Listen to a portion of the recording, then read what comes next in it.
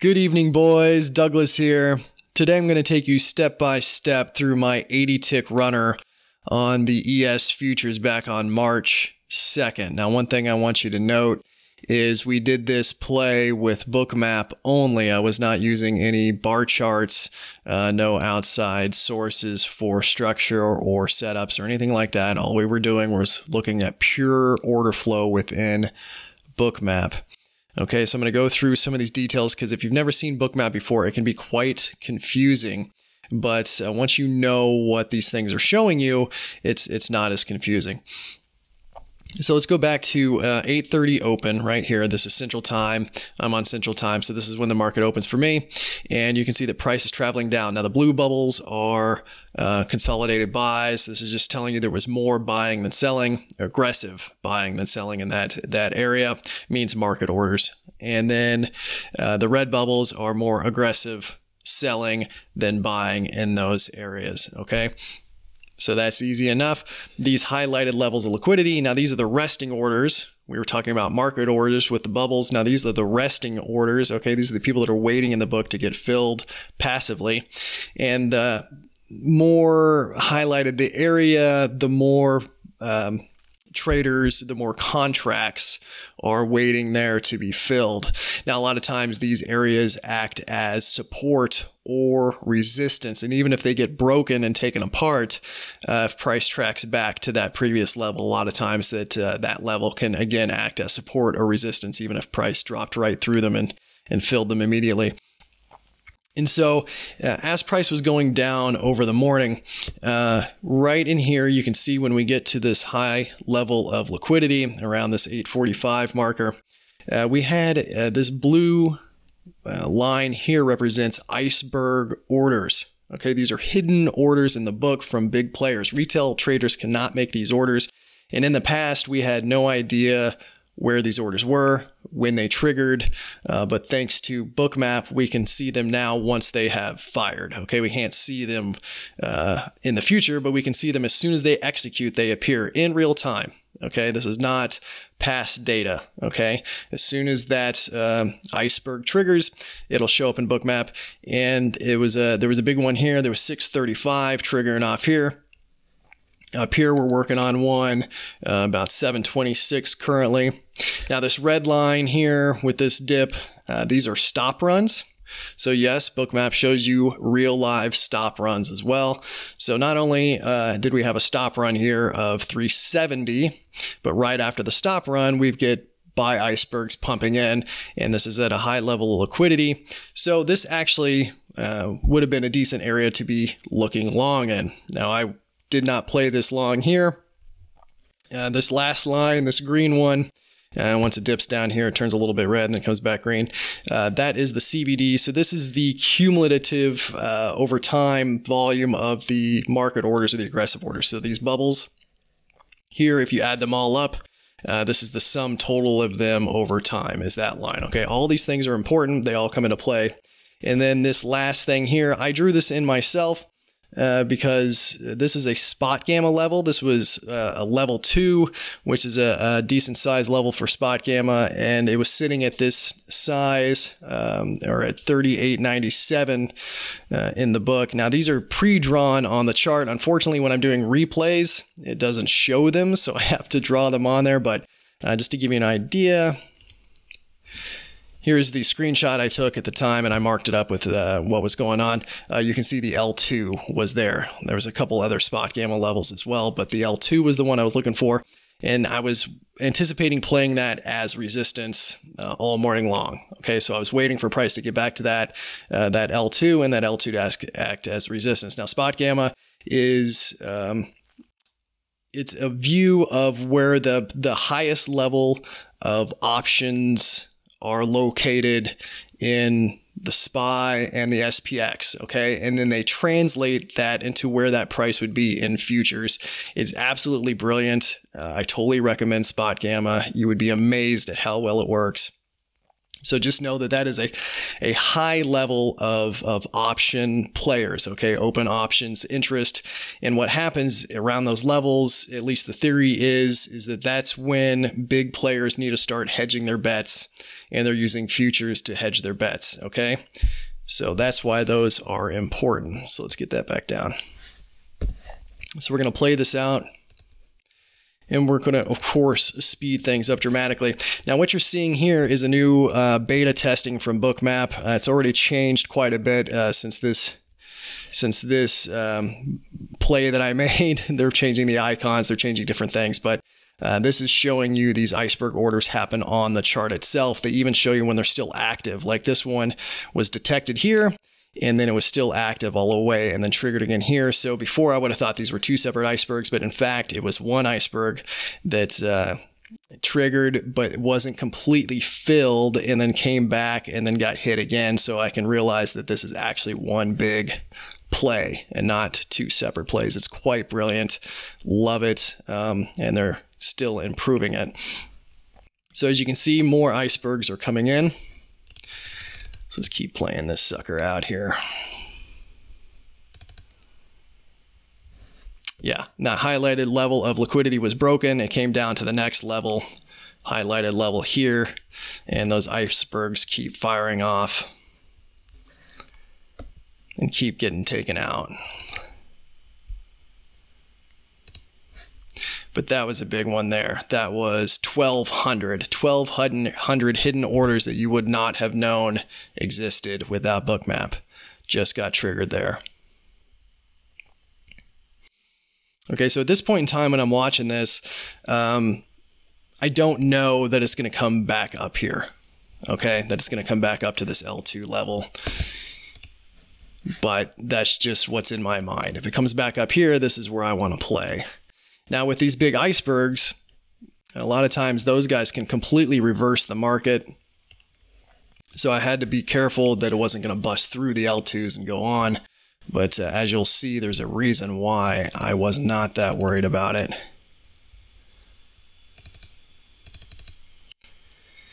So keep on moving here. And you can see how cool this program is. So we come down, we take out this other highlighted area. And if you drop down below, no more highlighted areas. So you could think, you know, one play here would be like, well, I think maybe business is done. There's no other players waiting down here, at least large amounts of players. We had icebergs coming in, buying up this dip. So maybe this is a good time to take a long, for example. And then with these bubbles, you can see, you know, what's actually taking place. Like, all right, some buyers stepped in, some more buyers stepped in. Now they transferred to more sellers and so forth. It's quite cool. But don't get information overload, because you're going to see the good stuff happen here in a minute. The one thing important about these bubbles that you'll see coming up is their size is relative to how many contracts happen there. So these little bubbles, like 169 happen there. This bigger bubble, 846 happen there. Awesome information, awesome information.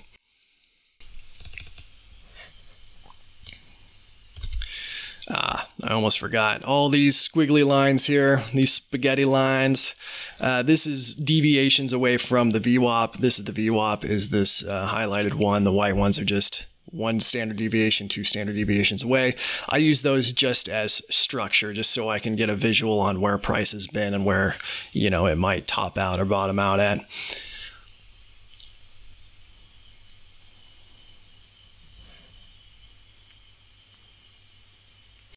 Now, what I'm really paying attention to at this point in time is I've got two things going on. One, I see these big icebergs, okay?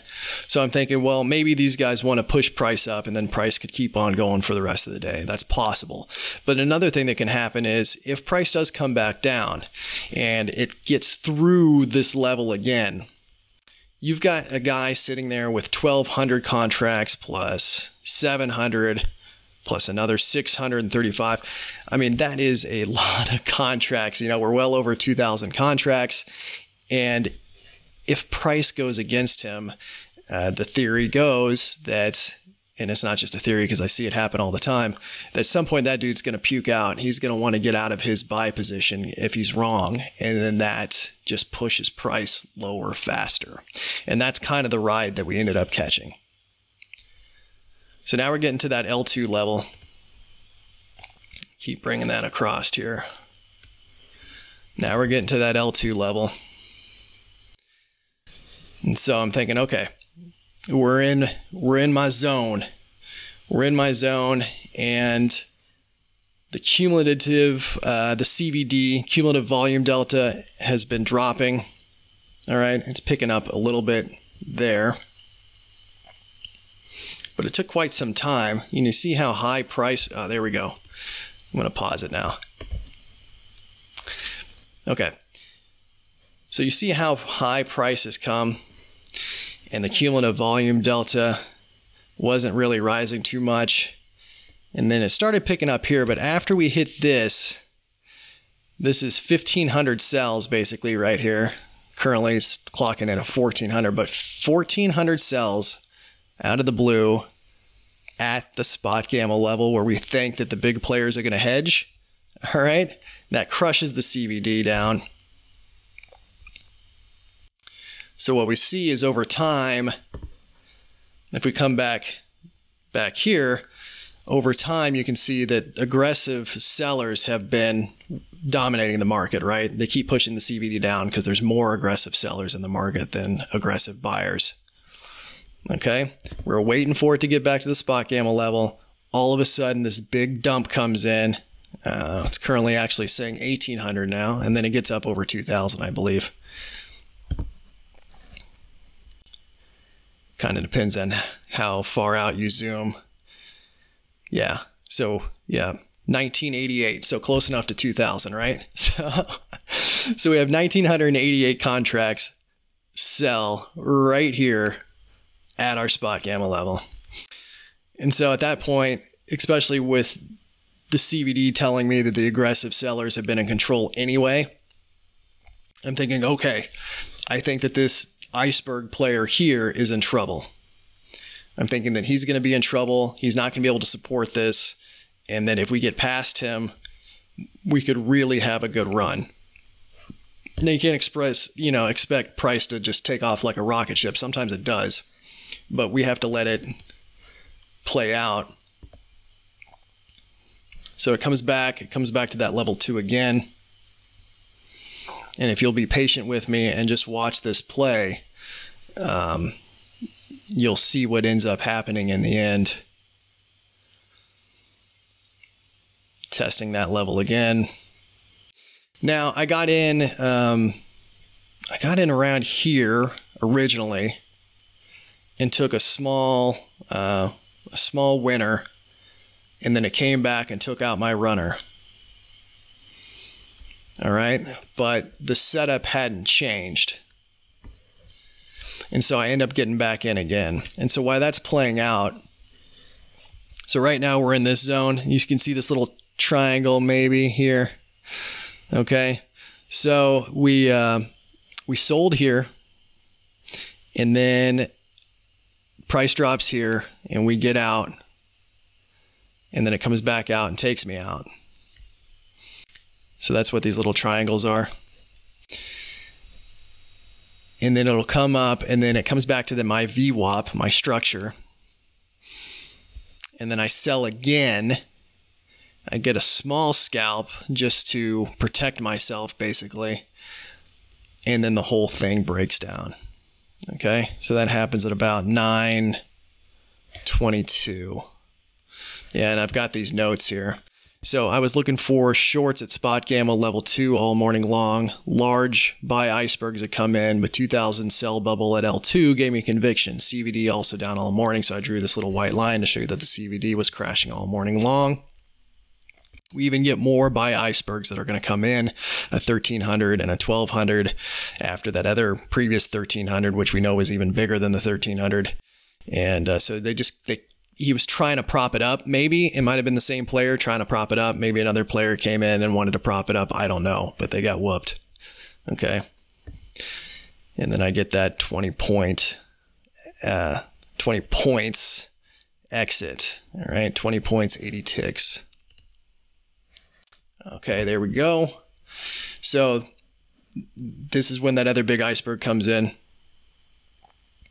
1,200. And as you can see, there's still some of it active.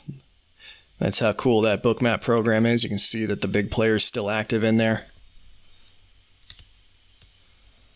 Let's scoot this forward.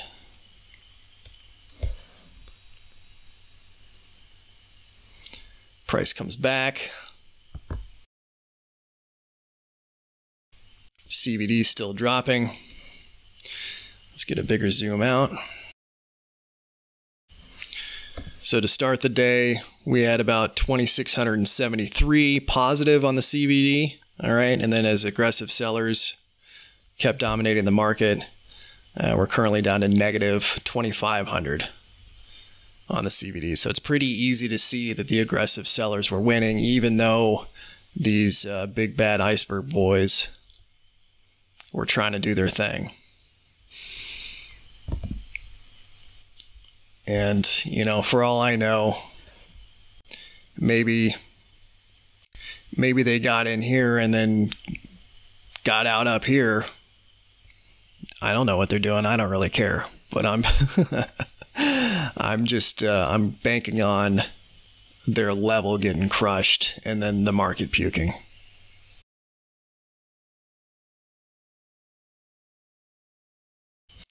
So this is when I get in again, I think. When I sell again, let's take a look at that. Yep. So that's right when I sold again. It's right there. And then to make a long story short,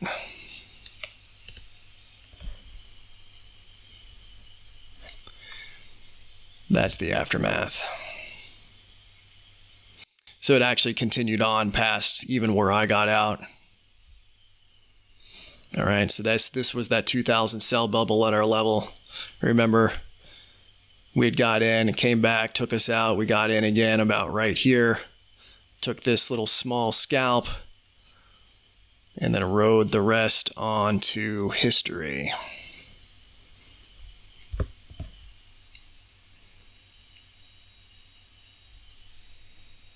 So I hope that makes sense to you guys. Got the computer running a little slow here, so I don't want to make you hang out all day long. But there was a number of you asking in the comments on the photo that I posted for me to break that down. Ask more questions in the comments below if you don't understand what I was talking about here. As you can see, even the VWAP structure that I'd put in there, those standard deviation lines, like, you'd be surprised at how well those work too, just to give you a visual of where the market has been and where it might be going. It's kind of like, what would you call it?